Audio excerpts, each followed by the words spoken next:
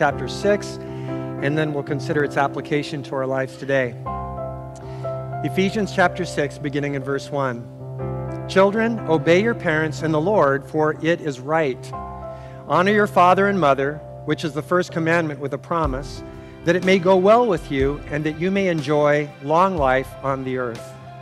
Fathers, do not exasperate your children. Instead, bring them up in the training and instruction of the Lord. Father, we thank you for the fact that you have provided us your word. We thank you, God. It's just such a comfort, and actually, God, it's such a joy to have it in our hands and to have your teaching, your manual for life, for everything, including raising kids and including being a child in a home. And so I'm asking today that you might be glorified. I'm asking that you would change our hearts and our minds, that we might be transformed. We kind of come because of the fallen nature, Lord, with some wrong ideas about parenting and about being a child in the home. And we need you to change our hearts. We need you to give us your perspective and your wisdom. And we need you to move us, God, to want to do your will and walk in obedience to the things that we read in this passage today. And I pray that the result would be every family would be stronger than when they came in. Every family would be more encouraged and built up. Every family would have a vision for the role and the important, vital position that their family has in the kingdom of God and even on this island and in the world. And I ask, God, that you would give us vision for what can be when we put our trust in you. So, Holy Spirit, lead our time. Take my preparation and my words and my mouth and my mind and use them to bring glory to your name. And we ask all these things in Jesus' name. And everyone said, Amen. I want to start off with a little story about a gentleman that was walking through the supermarket. He's pushing a cart, and he's got a screaming baby in the cart. We've all been in situations where we've either been there or seen that. Well, as he was going through the aisles, he kept repeating softly, "Be calm, George. George, try to be calm. Don't get too excited. George, everything's going to be okay. George, don't yell." And a woman had kind of been following him and watching this whole thing, and she just had this kind of tender mother heart and saw this man dealing with this screaming, out-of-control child, and she was just inspired by the guy. They ended up in line, and she parked her cart right behind his and just kind of had the courage to say, "Excuse me, sir, and I just wanted you to know I've been kind of watching what's been happening, and I know your child is really having a hard time, but I just want to commend you for your patience in working with little George." And he said, "Lady, my name is George."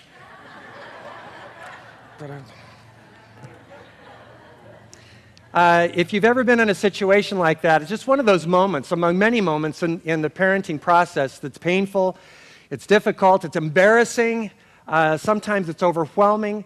There are times you want to quit, you want to give up, you invest, and finally sometimes it just doesn't turn out how you want it to with your children. They make bad decisions and don't respond to your leadership, and sometimes it's like, I just wish I could have skipped that whole step, of having kids. And then there's another component of this on the other side, which is the children who sometimes are in homes where the parents don't really have a very biblical worldview on how to parent, and the kids struggle under the weight of that leadership. And sometimes the children, and we've been there too when we were kids, where I wish I'd been born in a different family, or I wish I lived in a different place, or I wish those were my parents. And we get people Hanayas, Hanayas adopt if you're not from the island. And we spend more time sometimes at our friend's house because we feel safer or more loved or more encouraged or whatever there than we do in our own home. And so you've got this dynamic of this thing that's called family that the Bible says is a gift from God, but it turns out being sometimes a real challenge and sometimes a real difficult, arduous journey that is almost more than we can take on both ends of the spectrum. And what I want to share with you is that God's got a plan for family, and it's a plan for good. It's a blessing. Although we don't have him saying good in the first 6 days of creation, God created family, and it is good, and his plan is good. It's our sin and our misunderstanding of family that makes it so painful. Sin ruins everything. I was talking about this the other day with a couple of friends, and I was just commenting that, I can hardly wait for the king to come. I don't know how you feel, but I'm like, come on, it's like I want to go home. I totally love life. I love my family. I love ministry. I'm more invigorated and more excited about what God is doing than I've ever been in my life. But it holds a dim light to compare with that of the kingdom of heaven that's coming. And I find myself just wanting him to come. Part of it is because sin is just rampant. And I'm dealing all the time, especially as a pastor, with people that are sinned against or sinning against someone else. And the consequences in a marriage or in a family, with kids that have been abused and molested and harmed and hurt. You know, we're dealing with people with finances that cheat and steal, and it's just everywhere. And I was thinking to myself, what in the world am I going to do when I get to heaven? Everything I have to do with is encouraging people to walk away from sin and walk toward God and be stable in their relationship with their spouse and their wife. I mean, I'm constantly having to help people move away from sin and toward God. That's pretty much what I do 24/7. And I'm thinking, what in the world am I going to do when I get to heaven? Oh, I've only got training for this, you know? That's what I do. But I know God's got more for me in the kingdom of heaven. But the problem that we have in our families and our marriage, whatever relationship we have, it's always sin that cripples it and ruins it and taints it and damages it. And the wonderful thing about the book of Ephesians is that God has mapped out for us in the first 3 chapters the glorious giftings he's given to the church and the way he's transformed us and the new life that we have in us. And then he talks about the Word of God. And then he talks about the Spirit of God who lives in us, enabling us to live this new life. And he gives us instructions on the fact that we're going to receive an inheritance in the kingdom of heaven. And he tells us that we have this new relationship with God and a new relationship with the church and a new relationship with our spouse. And now he's talking about this new relationship in our family. And in the midst of all of that, he says that you, as believers, in your spiritual life, in your married life, in your life with your children, and next week we're going to talk about life in business community, in your vocation. In all these things, you have become now a fragrant aroma of Christ, and now you are an expression of the manifold wisdom of God to the heavens and everyone there, and to the earth and everyone here. And God gives you this platform because of your belief in Christ to be an ambassador in his name by virtue of everything that you touch, everything that you're involved in, everything that you are. And so I want to inspire you today, I hope, to see your family as not a vehicle for having some legacy, and not just as a vehicle for doing what you're supposed to do, which is to procreate, have kids, buy a house, buy a car, buy some toys, and somehow find meaning in that. But I want to inspire you to realize that your family is the very foundation of your capacity to express the manifold wisdom of God as you become increasingly successful at being married, at being a parent, at being a child, whatever your role is in the family life. God has got a plan for you that in that relationship and in the context of that, you would be sharers in his divine nature. But it is not an overnight process. And as I go through the text of the scripture and give this teaching this morning, I want to encourage you because I know some of you are right in the middle of a battle. And it's not going well. And it might be with your marriage, it might be with your children, it might be with your parents. Even as adults, there's a challenge there at times. And I want to encourage you that wherever you are, God is redemptive. That's his whole MO, is that he takes broken things and he fixes them. He takes broken people and he restores them. He takes broken families and he brings life to them if we're willing. But we have to do with our family what we had to do with ourselves, is we have to come and say, it's not much, it's broken, it's kind of a mess, I don't know if you can do anything with it, but God, I'm surrendering all to you. And I'm saying, you're in charge, you're the Lord, you're the King, and I'll do it your way. Have your way, magnify your name, somehow glorify your person through my family. Well, so we're going to consider the family today, and unfortunately, many Christians abdicate this role of leadership in their home, especially men. We're the leaders. We've talked about that over the last couple of weeks, is that God has vested the husband and the father with the particular responsibility of leadership in the home. It's a partnership with the husband and wife, but the husband is the one that's called by God in the chain of command to express leadership that's under the authority of Jesus Christ. And so, unfortunately, There's something in men, and I can speak to that because I'm a man, and I'm a husband, and I'm a father, but there's something in us that wants to find significance outside of the family.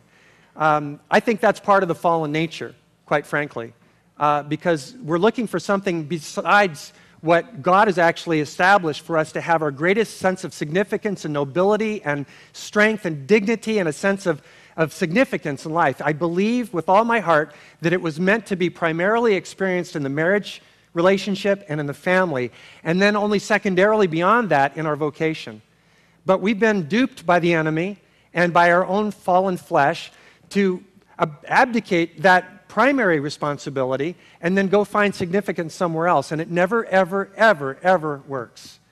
At best, it's a temporary rush of some sort of success or acknowledgement. But at the end of the day, these things outside of the marriage and the family that God has given us in relationship with Christ are at best second class to this first relationship of God and our families. I like what Socrates said, of course, a philosopher. He said, "Could I climb the highest places in Athens, I would lift up my voice and proclaim, 'Fellow citizens, why do you turn and scrape every stone to gather wealth and take so little care of the children to whom you must someday relinquish it all?'" It's a good question. Why are we spending so much time outside the home trying to achieve and accomplish and amass and gather when we're going to pass it off to the kids we don't even necessarily get along with? We don't even like them sometimes. And sometimes they don't like us. And we don't invest very much in that relationship that we end up having to pass everything off to them in the end. It's a very good question. Howard Hendricks, who is a great preacher, has said that in research, the average child spends about 1% of their time in church, 16% of their time at school, and 83% of their time at home. And his point is that the place where a child and a parent relationship is going to be most clearly evidenced and built is going to be in the home. And so we have an obligation. You can't pawn this off on the church. You can't pawn it off on the schools. First of all, they don't have enough time with your child. But secondly, it's not their responsibility ultimately. It's the responsibility of the parent. So it's a dance. It's kind of like the husband-wife relationship. They're mutual responsibilities. It's a dance with child rearing as well. The child has a responsibility and the parents have a responsibility. And the scripture lays that out. And so we're going to go through this fairly quickly today and talk about first the duty of children. And so if you're younger, I should be preaching over there right now to the Sunday school classes, but you can pass this on to them. But this also applies for even us who are adults or in our teenage years, college years. There's still this sense that we can still apply many of these truths as it relates to our parents, even for those of us that are adults 40, 50, 60 years old. We still have parents, and many of them are still alive. So what's the proper attitude toward parents? Well, the Bible's very clear in Leviticus 19. It says that each one of you must respect his mother and father. That is the command of God. And so our parents are to be obeyed. In fact, in the book of Colossians 3:20, it says that we are to obey our parents in everything. Now, I have to make a little exception here. If you're an adult and you don't live in your home, this is a different category. We're talking about children under the roof of their parents' home. But I still think that there's a principle here that when possible and when it's reasonable and when it's biblical, we should do our best to be responsive even to our adult parents in honor of them. But this is primarily for those that are still living within their parents' home.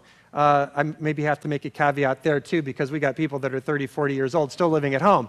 But I'm talking about those that are under the age of 18. And also the Bible says that they're to be honored. In fact, in Exodus 20, it's the 5th commandment that God gives, and he says, honor your father and mother. And as the text in the scripture says here in Ephesians, it's the first commandment that comes with a promise. And we'll talk about that promise in a few moments. And so as children, our offspring are to be obedient and to honor their parents. And for those of us that are still in the home or still under our parents' leadership, our command from God is to obey and to honor our parents. Now, what's the motivation? Well, the motivation is, number one, it's just simply commanded by God. That's as simple as it gets. Remember, we're talking in the book of Ephesians about this renewed and transformed life. So part of that renewal means that our relationships on every level are transformed and changed. We're not of the darkness anymore. We're walking in the light. We're not of the enemy's camp anymore. We're a part of the camp and the citizenry of the kingdom of God. Satan is no longer our king. Jesus Christ is our king. And the realm that we live in right now is this temporal realm of this world, but in the end, we're going to be a part of a new realm and a new kingdom. And so in essence, God plants us on the earth and he says, I want you to be a representative of my kingdom, my citizenry, and my reign here on earth so that people can know what my reign and my rule over men and women in my love and compassion and kindness and grace, what it looks like, and so that it will be inviting and attractive for them to be a part of the same life. And so the kids in our families, either ourselves or our own children, one of the things that God has given you to be able to be an expression of the manifold wisdom of God is how you conduct yourselves with your parents. And everything in our culture says resist, fight, disobey, cut corners, cheat, steal, lie. Don't tell your parents everything. This is the culture we live in. This is what TV constantly is teaching all of us. And it's contrary to the purposes of God. And so the reason that we need to respect our parents is because, first of all, our king of this new kingdom and this new citizenry commands it. The second thing is that in Colossians 3, it says we need to do it because it pleases the Lord. If we're truly born-again Christians, one of our premier desires is the honoring and pleasure of God. And one of the things that God says that we can do that and how we can express that is simply by being responsive to the leadership of our parents. The third thing is it's simply the right thing to do. We have a good model of that in Jesus Christ as a young boy when he went down to Nazareth with his family. And the Bible says that he was obedient to them. And he grew in favor with God and man, in stature and in favor with God and man. So everyone around Jesus saw this responsive young man to his parents. And I don't know if you've ever been around a family where the kids are just really well behaved and they're, let's say they're toddlers and the parents really they're not perfect. The kids get a little wild. They have fun. They fight sometimes. But in the overall scheme of things, you get the sense that the parents really are loving and the kids are respectful and they know the boundaries and the limits and there's peace in the home. That's an amazing experience to see. And it really honors God. Whenever you see that, it's like, wow, that's kind of amazing, especially in the day and age in which we live. And it's just the right thing to do. Now, I'm not sharing this because I'm trying to frighten any of you that are kids or living in your parents' home, but I'm telling you it's really scary what the Bible says when you choose not to obey your parents. So keep in mind, this isn't my stuff. This is Bible. This is right out of the Bible. Here are the dangers of disrespecting your parents. You really don't want to go here. And so this is bad stuff. I'm warning you right in advance here, okay? This is really bad. Okay, you're going to be cursed. Wow. I mean, we're not talking about some nonsense down in Kapa'a with somebody putting, pins in a doll. We're talking about God cursing your life when you fail to honor your parents. This is what it says, Deuteronomy 27:16. Cursed is the man who dishonors his father and his mother. Oh, it gets worse. Well, you've got your notes. Your eyes will be pecked out. Wow. Bad. Proverbs 30, the eyes that mock a father and scorns obedience to his mother will be pecked out by the ravens of the valley and will be eaten by the vultures. Yum, yum. Bible also says that person is worthy of death. I won't read this whole text in Deuteronomy 21, but it says that if a child is rebellious and unresponsive to their parents in the Old Testament, the parents were supposed to bring that child to the elders at the city gate. They were to have a little court hearing, and if it was discovered to be true, the whole community would kill that child, would stone that child. I'm not advocating that, by the way. I know some of you are thinking, oh, can I? And no, the answer is no. No.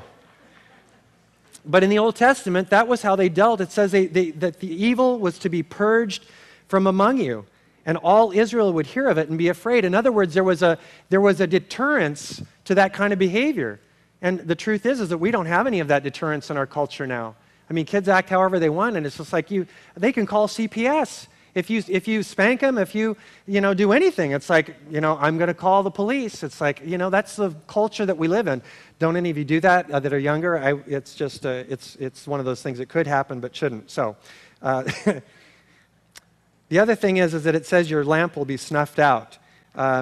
If a man curses his father and mother, his lamp will be snuffed out as in pitch darkness. These are bad things. I think those are all bad, right?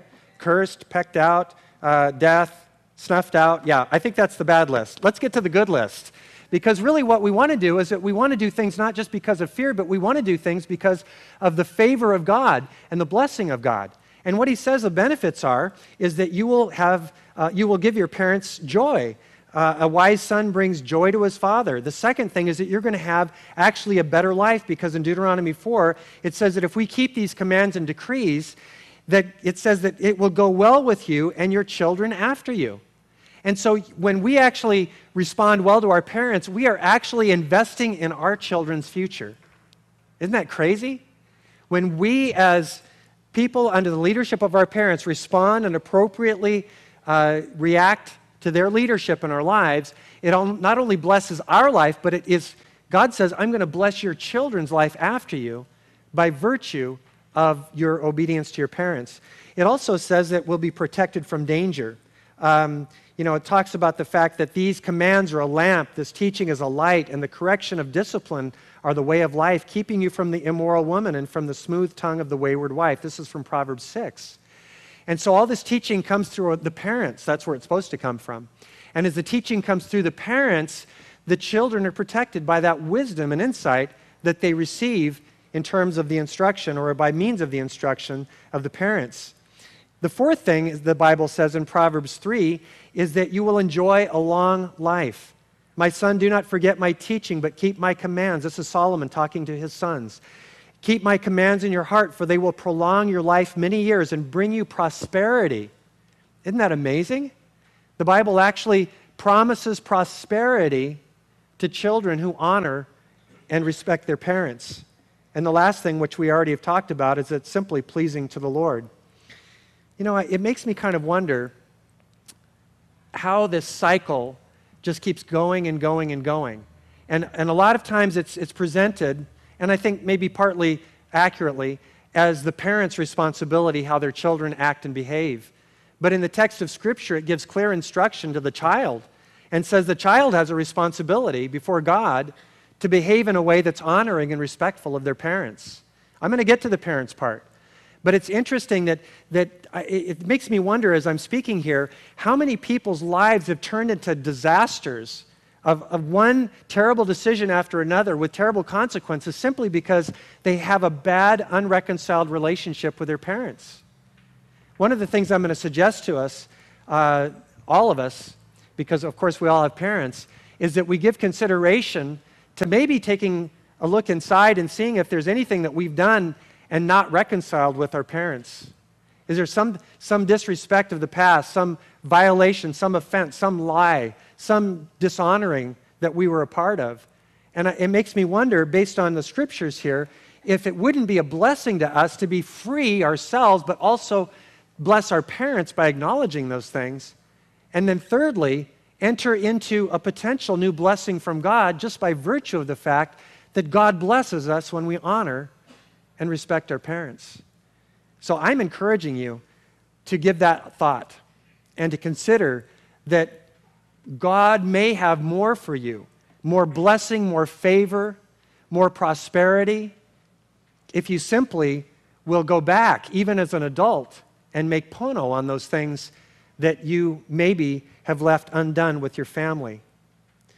But now we go to the duties of fathers in verse 4. And in the case of husbands and wives, not all the obligation lies just on one side, as I said. So now we have the obligation of the parents, and in particular, the father. And we're told, fathers, don't provoke your children to wrath. Provoke means to exasperate or to irritate or annoy to the point of anger. In the New English Bible, it says, you must not goad your children to a place of resentment. Colossians 3:21 says, fathers, do not embitter your children, or they will become discouraged. There's a variety of things that a dad can do in particular to discourage his children. And, if you're an adult, all you probably have to do is to think about what discouraged you as a child.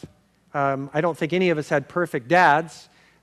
Most of us had dads that we respect in some ways and would have wished that were a little different in other ways. But there are things that our dads did to us, both men and women here, that really had an impact on us that caused resentment. And so really the thing I can just tell you is that if you want to learn how not to be this kind of a person, just think about not doing what hurt you. And if you just simply don't do those things, you'll probably be in a good position to do the right things. But I've got some things here that I think in general are good examples of what really brings resentment to the heart of a child and causes them to close off and causes them to submarine and causes them to shut you out and causes them to rebel and causes them to resent and to be bitter and angry and unresponsive and disrespectful and dishonoring to a parent's leadership. One of those is mocking and imitating your child in a negative way. I see this happening. I see moms and dads doing it, somehow thinking that they're going to get their kid to behave by mocking them and behaving in the same way and acting the same way as a child is acting to give it right back to them, the same medicine, so to speak. And it can be very damaging. Tormenting or humiliating your child can be really damaging. And I remember even family friends coming over and, doing things that were just like, you get to the point where you get angry. Like I'd get tickled so long. Anybody ever have that happen where your parents would tickle you or, you get tickled and you got to the point that you really just wanted to kill, but you couldn't because you're too small.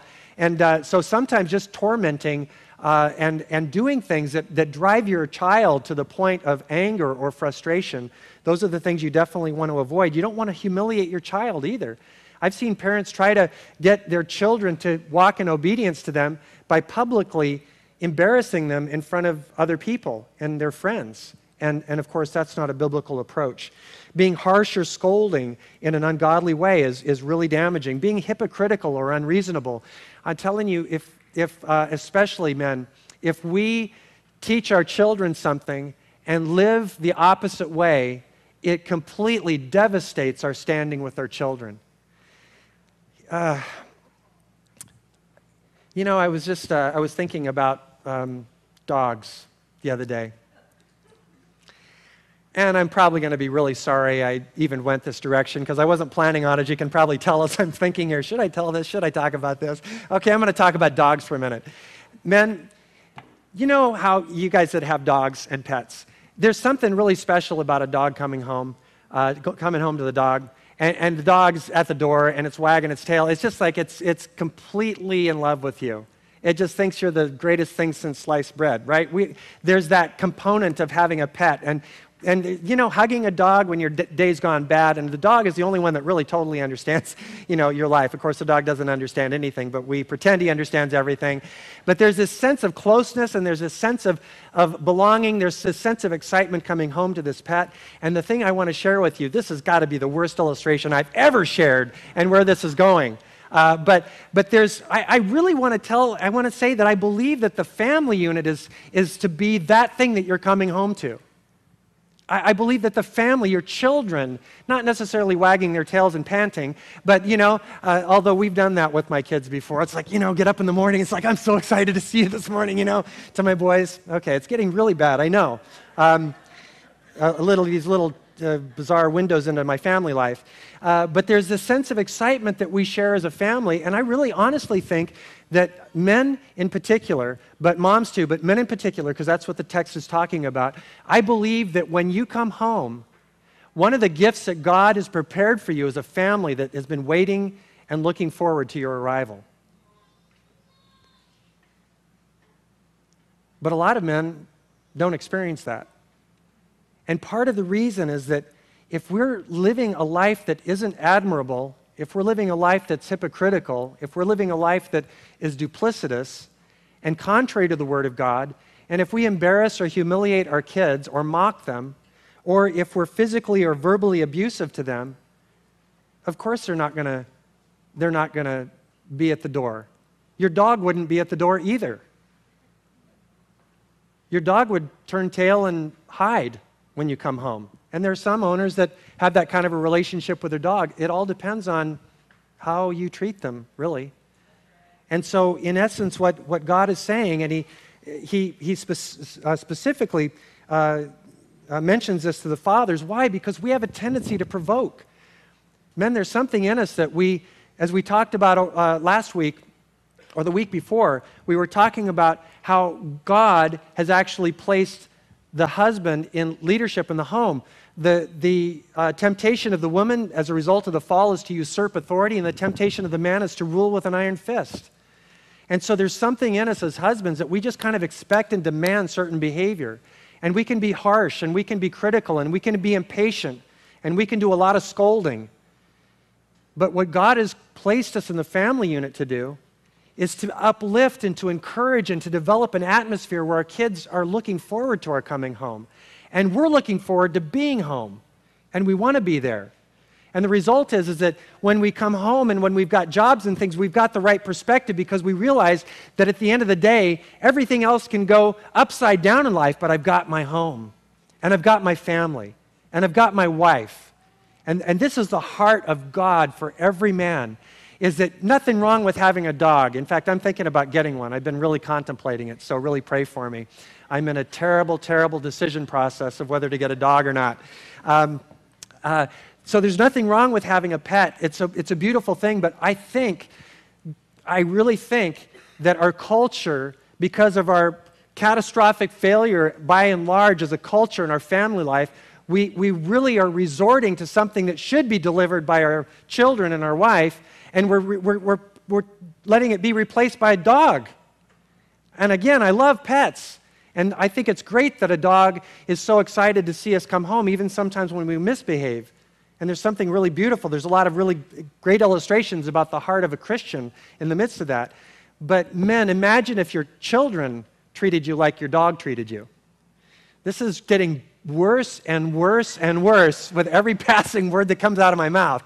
But men, imagine if you came home and your kids were just genuinely excited and they put their arms around you and told you how much they loved you and thanks for going to work for us today and really appreciate what you do and how hard you're striving to provide for the family. We admire you. We love you. You're the bomb. You rock, Dad. I mean, man, imagine if that was your homecoming every day coming home from work. Probably wouldn't spend those extra hours, at the job just to escape coming home. Probably wouldn't spend so much time, doing outside things just so that you didn't have to be in the chaos of your home. Man, this isn't all on your shoulders. This is a family unit effort, and it involves the children. But I want to give you a vision, men, of what God can do in your life. He wants you to be able to come home and be blessed. He wants you to be able to come home, and even if things need to be corrected when you come home, sometimes that happens. In the overall scheme of things, there's this sense of dignity and love and beauty and significance that you experience because you have tended the garden of this family unit in such a way that your kids are blessed that you're their father. That's a calling that God has given us. That's why Paul says, don't be the kind of man that provokes and damages and harms your children. Instead, he says in the latter part of verse 4, we're to bring them up in the training of the Lord and the admonition of the Lord. Training means to just educate and instruct, and admonition means to correct and rebuke. And it's actually interesting that this word admonition is only mentioned one other time in the New Testament, and it's in 2 Timothy chapter 3, verses 16 and 17. And in that verse, it says that all Scripture is God-breathed and is useful for teaching, rebuking, correcting, and training in righteousness so that the man of God may be thoroughly equipped for every good work. And so, men, God has placed a special responsibility in our purview, in our responsibility, in our hands to teach our children, to rebuke them when necessary, and then to bring correction after we rebuke them. Rebuking is telling them what they've done wrong. Correcting is helping them get right back on the path of where they need to be going. And training in righteousness is helping them continue to move forward in their walk with God so that they can be a blessing to everyone else and so that you can be experiencing the blessing of having children that are trained in the Lord and so that your family unit can be, by and large, it's not always going to be perfect, but by and large, a place of peace. a place where God rules and reigns, and that you and your family and your marriage and your children become a manifold expression of the grace of God in Christ Jesus. When I think about, as I'm teaching this, I'm just thinking about how amazing it would be if every man in here took this on and said, I want to be that kind of a man. If every husband here took this role on and said, I want to be that kind of a leader in my home. I want to have that kind of success. I want my kids to truly love me. I want them to be excited when I come home, not just when they're toddlers, but when they're 12 and 13 and 14 and 15. I want to have a good relationship with them. I want to experience what God actually originally intended for my role for you men as a father. And what I want to share with you men is it's good. It's a blessed thing. It's an incredible gift that God has given us, but it takes everything that we've got, and I would say more than we've got. I would say ultimately you can't do this apart from the power of God. I would say we would need not only everything that we can bring, but everything that God can bring and the Holy Spirit can bring to make us these kind of men, because everything in us, but by virtue of our fallen nature, mitigates against this kind of life. But men, you are not of this world. You are of the kingdom of God. Men, you aren't citizens of this kingdom. You're citizens of the King of Kings and the Lord of Lords. Men, you aren't just here on this earth. You're seated with Christ in heavenly places. Men, you aren't just devoid of spiritual content, but you've been filled up by the grace of God. You've been given everything necessary for life and godliness, and to carry out this incredible task of being a great husband and a great father. And God has given this to you. And He knows it's overwhelming, but he allows us to participate in His divine nature. And my encouragement to us as men is to step forward. Wherever you are, maybe you're really struggling. Maybe you've really not done a good job. Maybe you're doing a really good job and you need to fine-tune some things. Wherever you are in that spectrum of options, what I want to encourage you is, by the grace of God, yield yourself to Him. And say, I want to move forward. I don't even know how to do it. I'm not even sure what to do next, but God, my heart is to be that kind of a man. I want to be that kind of a father. I want to train my children in the love and admonition of Jesus Christ. It needs to be the highest priority above everything else. It needs to supersede our desire for our children's health, for their intellectual brilliance and vigor, for their material prosperity, for their social position, and for their exemption from sorrow and great misfortunes. These are the things that most parents want for their kids. But for us who believe, our primary and foremost goal needs to be that they would know God, and that they would have a fairly clean version of what that looks like in our lives. And men, I've shared this before, but 1 Corinthians 11:1 should be on the lips of every Christian man in the midst of their family. And he says to the church, follow my example as I follow Christ. Your children want that. Imagine, let's step away just for a moment from our parenting role, especially the men, but the women can kind of jump on board with this as well. But imagine for a moment that your parents treated you this way. Imagine that your parents were fair and that they were kind. Imagine that your parents were not hypocritical, but they actually were genuine and authentic in their walk with God. Imagine that your parents were encouraging and inspiring.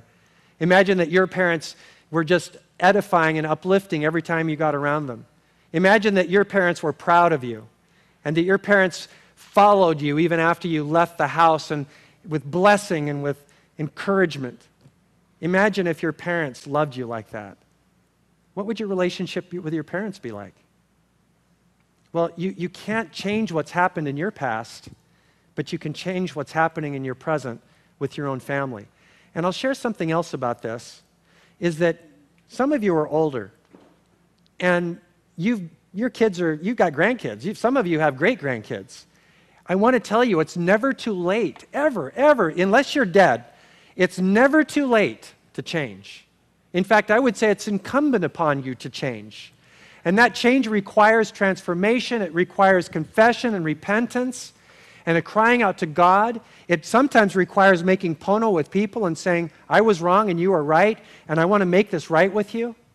And so if, as adult parents and now your grandparents, if you've got things that you didn't handle well, I can't even begin to tell you how healing it would be for you to simply to go to your children and say so and ask their forgiveness and say, we didn't handle that well. And I thought about it for years, and I just didn't want to deal with it, and I just don't even know if you remember it, but these things bother me. And while I'm at it, are there other things that didn't bother me that bothered you? Because I want a clean slate. Yeah, you're my 40-year-old son or daughter. Yeah, you're my 50-year-old son or daughter, but I still want to have a good relationship. It's never too late. And the reason I can tell you it's never too late is that what if your parents actually did this with you? Would it make a difference for you if they came and repented and made pono? You bet it would. And if it would make a difference for you, it will make a difference for your kids or grandkids as well. And so the Bible says that we're to be balanced in our parenting. We're not to discipline without love because that's abuse, and we're not to love without discipline because that's permissiveness. Instead, we need to love with discipline and godly parenting. Now, the dividends of that kind of a lifestyle are laid out in Scripture, and they're quite beautiful.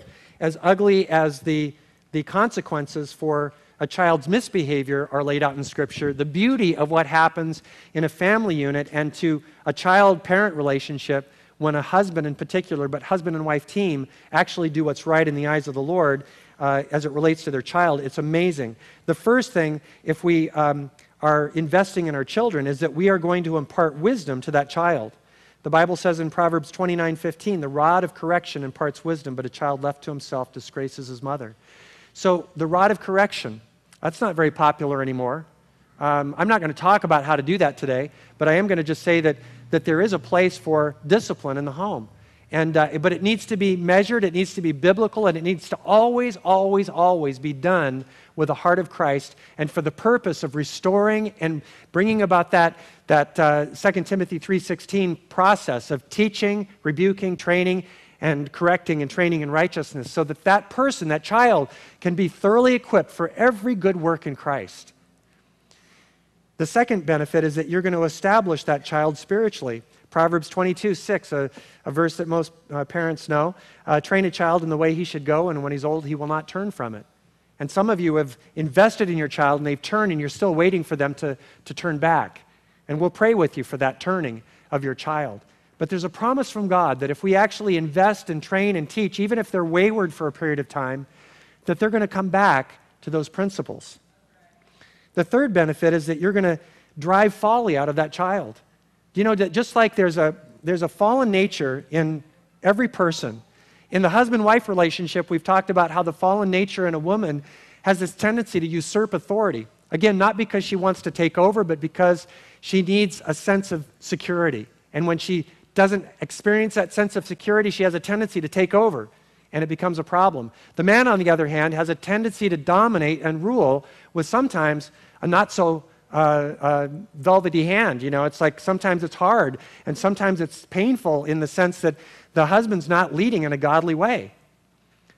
Now we find out that one of the problems of children from the fallen nature is that they have folly bound up in their heart. So they kind of come made that way.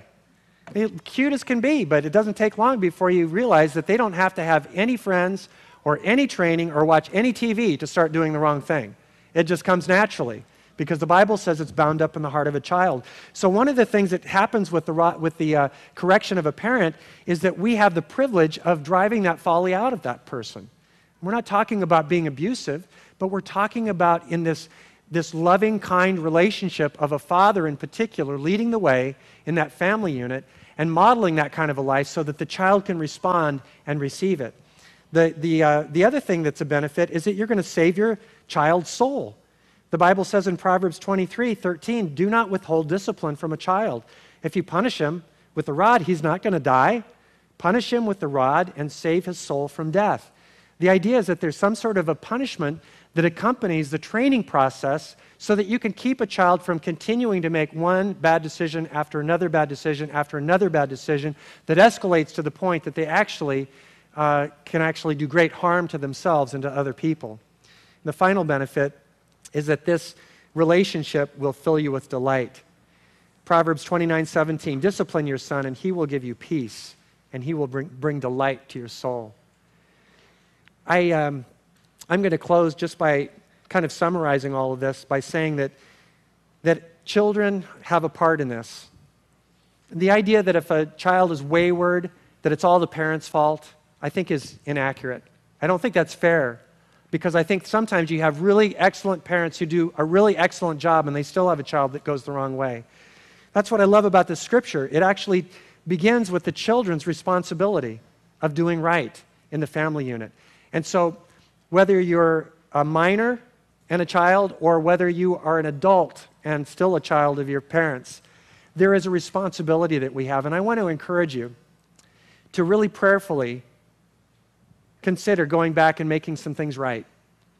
It's amazing how powerful that is when it comes from the child toward the parent.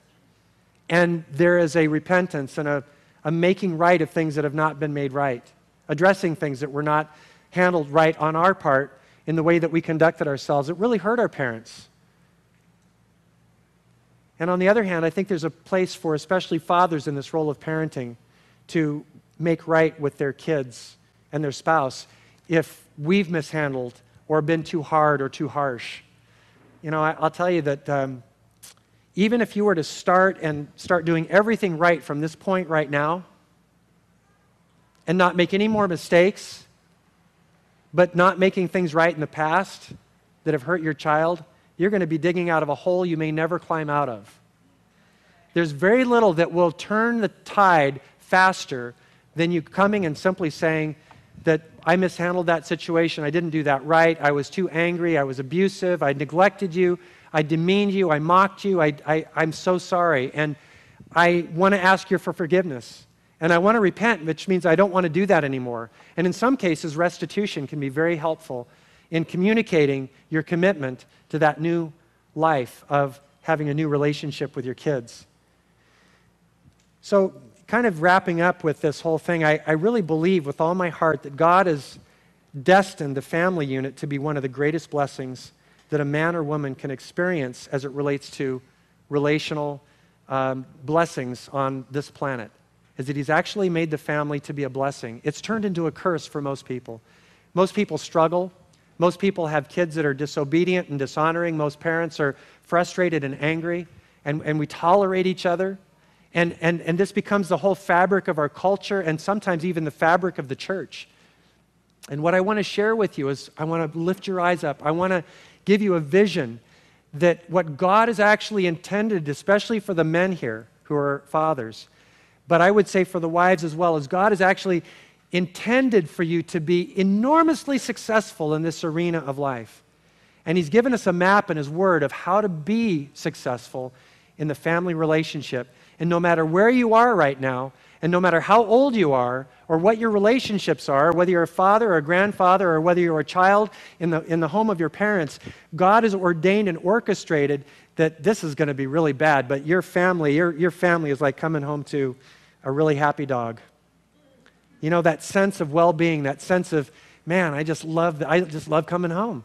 And you know they're going to be there. You know there's love. You know there's commitment. You know there's respect. You know there's honor. And men, you were made for this. You will never, ever experience this in your workplace like you will at home when the people that know you best respond to you in that way. It's always a hollow victory when people that don't really know what you're really like think you're awesome. But when you come home and your family thinks you're awesome, and your kids think you're awesome, and your wife thinks you're awesome, that's the glory of man. That's the glory of being a husband. That's the glory of being a father. And by virtue of sharing in that glory, you are sharing in the divine nature of Jesus Christ. It's a place that he's appointed for you. It's a place that he's given to you. It's a gift and not a curse. And God wants men, Christian men, valiant men, courageous men, godly men, to step forward into that role and to take on this mantle of leadership. It feels like Saul's armor on us. We feel like boys. And we put on this this mantle of Jesus Christ, and it's like, I feel like I'm wearing my dad's suit when I was like 5 years old, you know? I don't feel like I'm big enough for this. Well, the truth is we're not big enough for it, but God is more than big enough to help us to grow into this role that God has given us. It's a blessed thing that God's given us in our family. And ladies, for your part in partnership in this, we need all the prayers and all the support and all the encouragement and all the edifying that you can do for us. Because this is a place we've never been before. We don't know how to do it very well. We're learning, and we need your encouragement. We need your support. We need you to rally with us, and we need you to come alongside of us and be a partner with us in this adventure that stretches us to our very max limits and takes us to places that we don't know what to do, and we don't know how to get there, and we don't know what the answers are. And all those things are terribly humiliating for us as men because we want to have answers. We want to fix things. And the biggest problem that we have in our life that we can't quite fix is ourselves.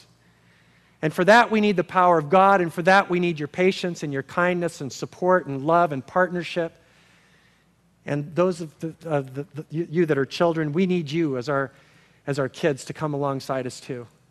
We need you to rally with us as we work hard at rallying to you and being the men and women and the family units that God has called us to be. And in the midst of all of that, God is glorified, and you become an expression of the manifold wisdom of God. And the earth and the nations and this island looks on and they say, is it possible that I could have that too?